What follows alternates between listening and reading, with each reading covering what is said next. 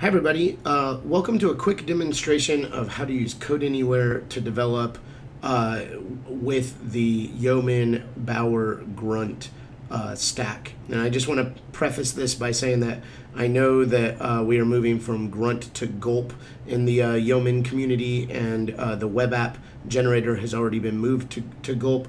However, I'm basing this video to go alongside this Introduction to Building Web Apps project book that I've created, and so far the official Angular generator still uses Grunt, so I'm going to stick with Grunt for the web app generator as well as we learn these early concepts. The same thing applies for a project using Gulp. So if you're sophisticated enough to move on to Gulp, hopefully you can translate whatever you learn in this project into Gulp. But to get going, here is the second chapter of the Introduction to Building Web Apps book, which is about setting up your development environment. And I get a lot of questions from students because Node can be difficult to install on a computer. If you're on Windows, it can be difficult to get set up and going with a good command line development environment. If you have permissions that get screwed up, they can be a real pain to track down and figure out what's going wrong. So if you follow the wrong tutorial and you're sudoing around or something, that can be really destructive. So these things are not necessarily the easiest things to get set up, and it's not always necessary to answer all of the questions about why something is going wrong on your personal computer. And one real advantage to a service like Code Anywhere is that you can create containers for whatever you want, and those are basically just computers that live in the cloud for you. And if you get it messed up, or if you find that you did something wrong, or if you want to start again and try again, you can just destroy it and create a new one. Just in preparing for this video, I've created and destroyed probably 4 or 5 containers this morning, and it's not a problem at all. And it really gives you that flexibility that you need to be able to learn and understand what's going on. So I actually really encourage people to get started in a web-based IDE like Code Anywhere or some other virtual server environment, just so that you can experiment and play and figure out what works and what breaks things. And when you break things, you're not out of your personal computer or your personal dev space. So to get things going, we're first going to make a repository, because I think it's easier, given the Code Anywhere workflow, to base your project on a repository. So we're going to create a new repository, and this is just going to be my Yo demo, and I'm going to call it Yeoman Grunt Workflow Demo using Code Anywhere. I'm going to put a README in it like I always do. We don't need a git ignore because our generator will put one in there for us, but I'm going to go ahead and throw in an MIT license just so that people are able to grab this if they feel like it. So now we've created this on our GitHub account, and we have this Yo demo repository. You call yours whatever you want your project to be. Now what I need to do is create a new container, and I'm just going to use my default project here and create a new connection, which creates a container. And I'm going to go into GitHub here, and once it loads the GitHub repos, we should be able to find the repo here. Now, I have found that sometimes when I'm developing, if I create a brand new repository on GitHub and I've already accessed my GitHub repositories in Code Anywhere, it can take a while for Code Anywhere to actually update their cache of which repositories I have. That's annoying, but it's not a total blocker. What I can do is I can go back to the GitHub repo, I can copy the SSH clone URL from my GitHub repository, and then I can just use the git from URL option.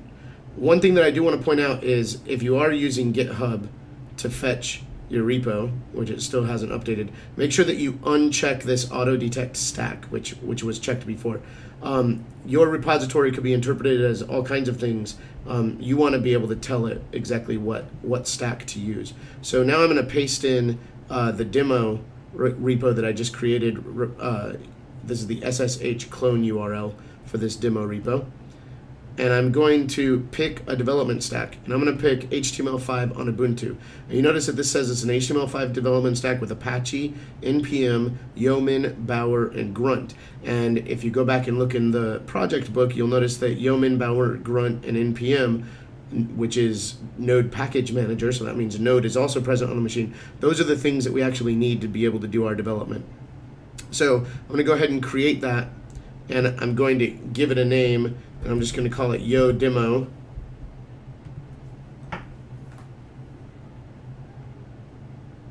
And it's now creating this container. And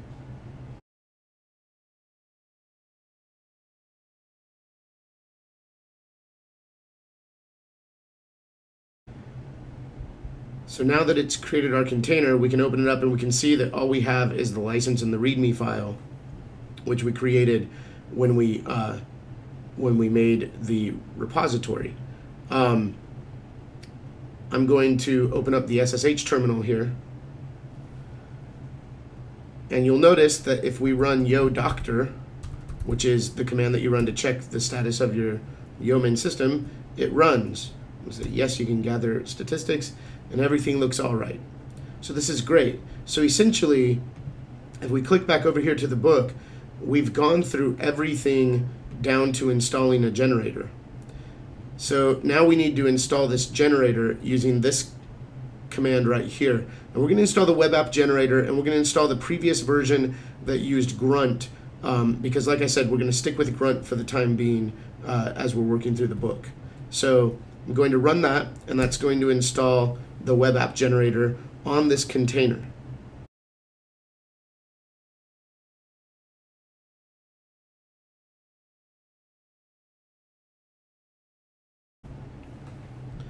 Now that we have this installed, we can actually bootstrap our project template. So we can just run the yo web app command, which is the very next part that is described in the book. We want all of these components involved, so we're just going to hit enter.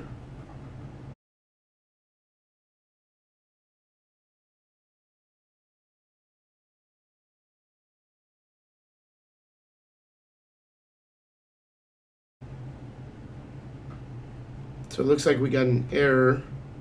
Let's refresh our files here and see.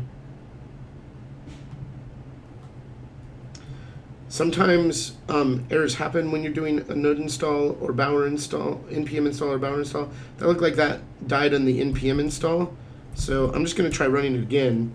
Sometimes network issues cause errors to happen.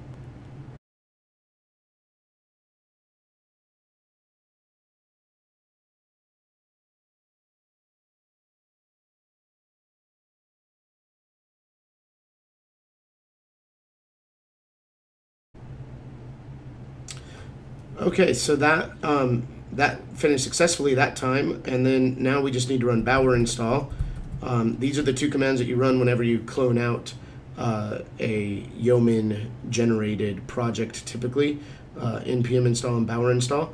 Bower install went very quickly, and so now we have everything here. I'm going to go ahead and refresh the files over here so that we can make sure that we see all the latest files shown.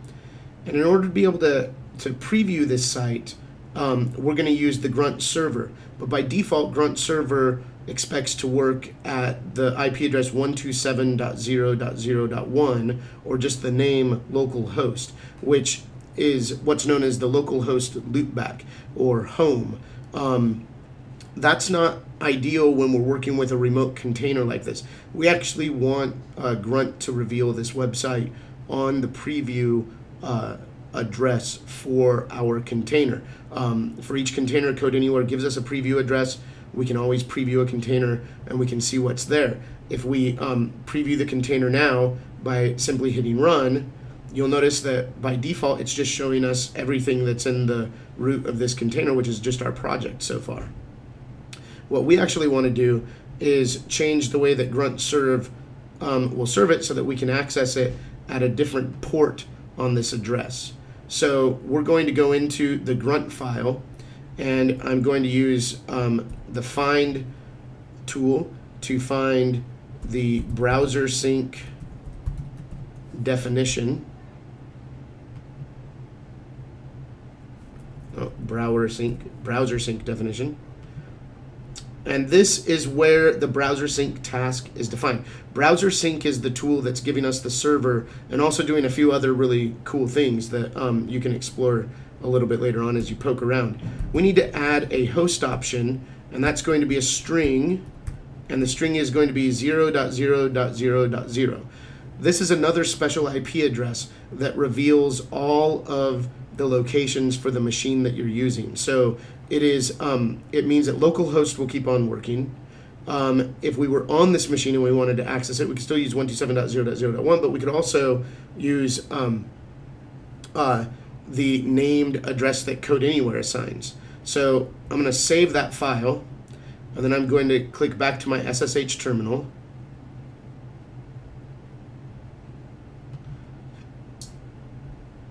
And in this SSH terminal,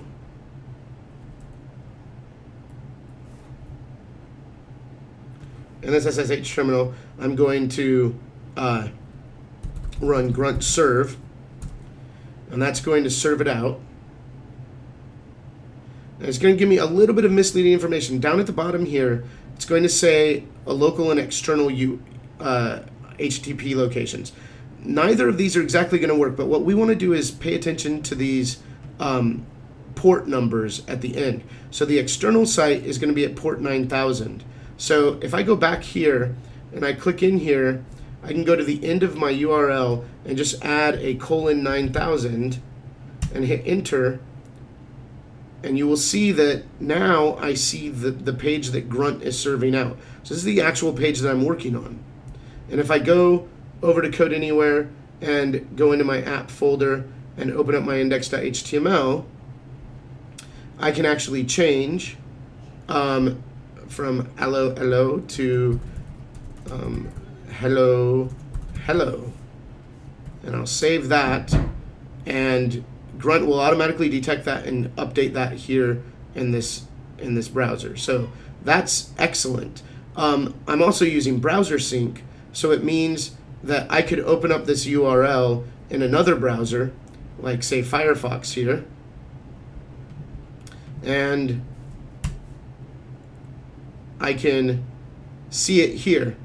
And the other cool thing is that if I scroll in Firefox, it's actually going to also scroll in Chrome. So you see that's Chrome in the background and Firefox in the foreground. And if I click a link in Firefox,